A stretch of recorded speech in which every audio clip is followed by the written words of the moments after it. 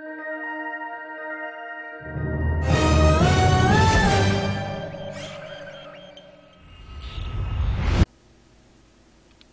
I'm Stone, and I'll be showing you how to build a very basic adventure from scratch.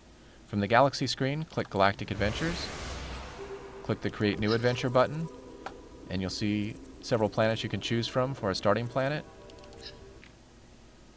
Pick the one that you like, and you'll start out looking at an empty planet. To move around the planet, you can spin the mouse wheel to zoom in and out.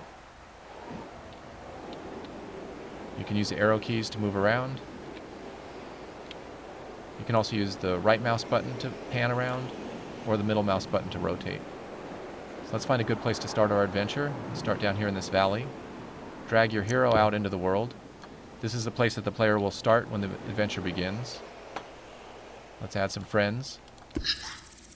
So we'll pick a couple creatures. They appear in the cast palette over here. Just click on them and drag them down into the world.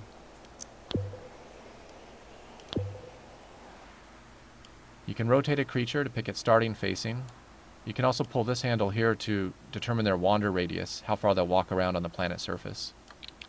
Hold down Shift and spin the mouse wheel, and you can make giant-sized monsters or tiny babies.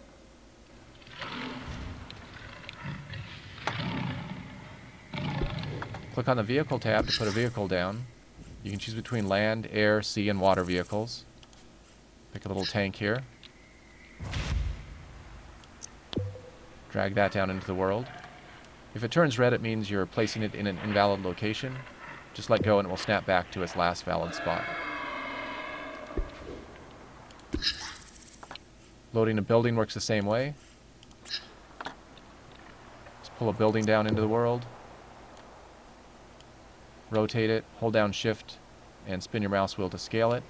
Buildings also have a few extra controls. You can pull the rotation ball on the top, or you can hold down Tab and do exact rotations. If you hold down Control, you can bury a building into the ground, or you can raise it up in the air. If you make a mistake, just hit the Undo button or the Redo button. You can also use Control Z and Control Y. This tab here has the fixed objects. It's a variety of different trees, bushes, books. Let's pick a treasure chest. We'll add a treasure chest over here by the building. Shrink it down a little bit. The next palette contains gameplay objects. These are things like gates, keys, bombs, red barrels. I'm going to add a jump pad. Drag it down into the world.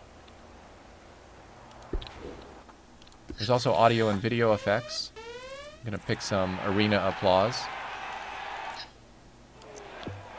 Put it over here by the treasure chest so the audience will cheer me on when I move to the treasure.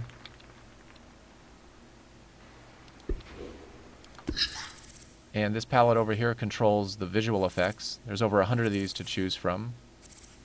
I'm going to pick a column of love and drag it over top of my treasure chest. At any time you want during this process, just click the play button and you'll jump down into test mode. You can walk around, check out your adventure, check out the creatures. Take a ride on a jump pad.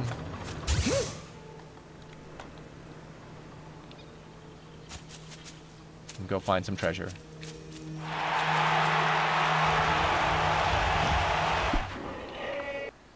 This last palette over here shows all the different objects you've been using so far in your adventure. You can continue adding objects as long as you want until this complexity meter fills up to full. That's been a quick overview of how to create a basic adventure.